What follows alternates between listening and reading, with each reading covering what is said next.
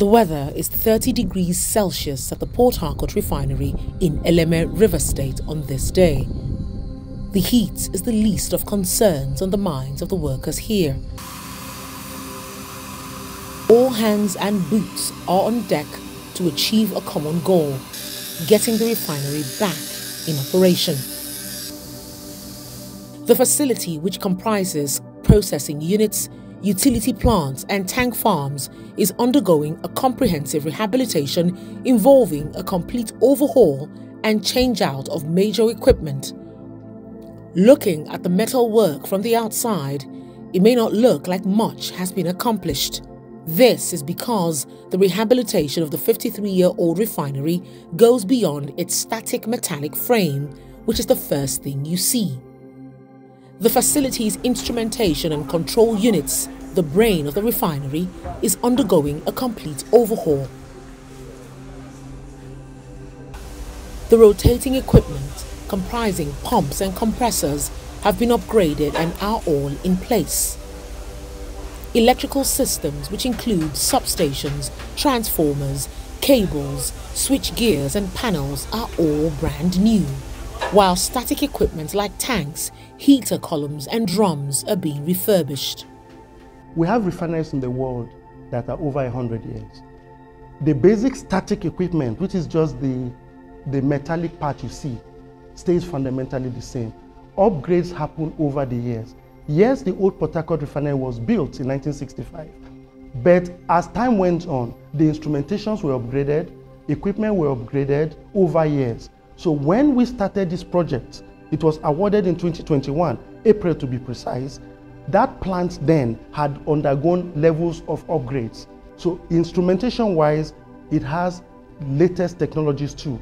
For instance, the distributed control system, it is the latest we have in the market.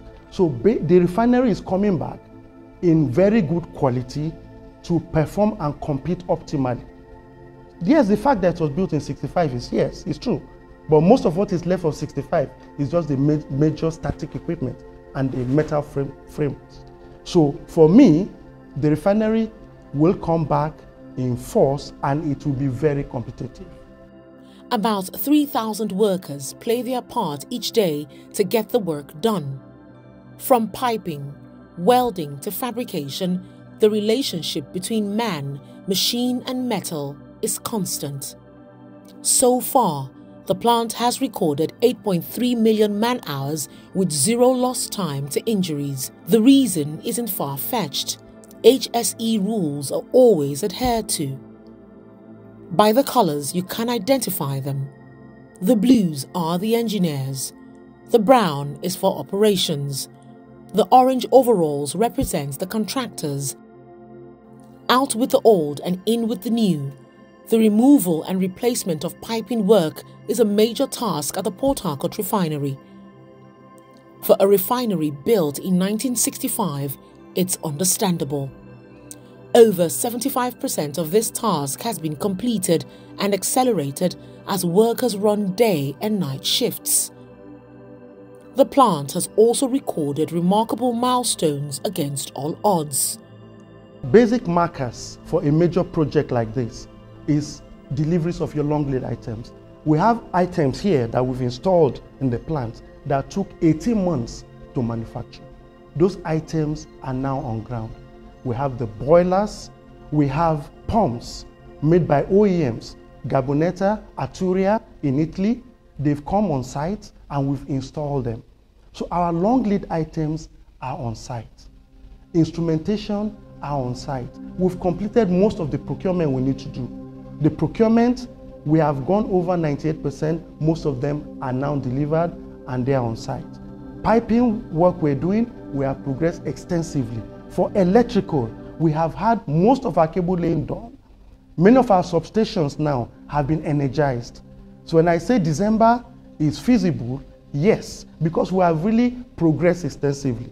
So that makes me very comfortable. For the construction, that is the part I'm finishing now. And that's the part for the old refinery. I'll have it ready by December 2023. As promising as it sounds, the question on the minds of many is the cause of delay in delivery. The managing director of the Port Harcourt Refinery reels out the facts behind the recess. We had clear governance in place to award this project. However, when we came to the tendering process, remember 2020, COVID came upon us, and we worked throughout the COVID. We were interfacing with the OEMs, with the contractors, potential contractors then, bidders, throughout the COVID. And we ended up at award in early first quarter 2021. Remember, COVID was still with us then. That was when we awarded the project. This contributed to the initial mobilizations and placement of our long lead items. Now, here it was, a lot of the factories in the world were shut down. China was shut down, Europe was shut down, so there was a lot of force majeures by the OEMs because they couldn't produce them on time. That was one of the factors. This also added to the extended COVID shutdown in China. It took a while for China to open up. Also, the global supply chain was broken. We had so much problem sourcing our parts, even getting these parts now delivered. So that was the first one that was the issues that caused the delay. And as we're coming out of COVID, the Russia-Ukraine war now hits. The sanctions on Russia and the countries that were affiliated with them, and also getting these materials out became an issue. To even worsen it, the global manufacturers of arms also came into the market. Remember, this plant operates on very smart technology. Sadly, you may know that these smart technologies are what drive wars. So when the global arms manufacturers came in, they are the big boys. They took everything off the market. Components became a problem. We couldn't source, and the manufacturers also threw in further force majeures.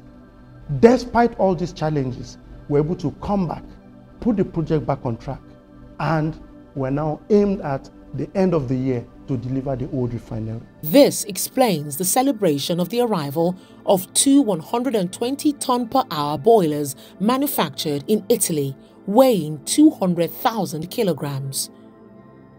It is used in generating steam used for atomizing fuel and various processes, including running equipment like turbines and fire preventions.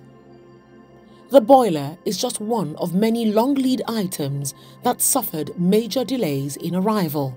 On completion of the rehabilitation, the refinery will produce petroleum products such as liquefied petroleum gas, premium motor spirit, dual-purpose kerosene, automotive gas oil, and low and high pore fuel oil.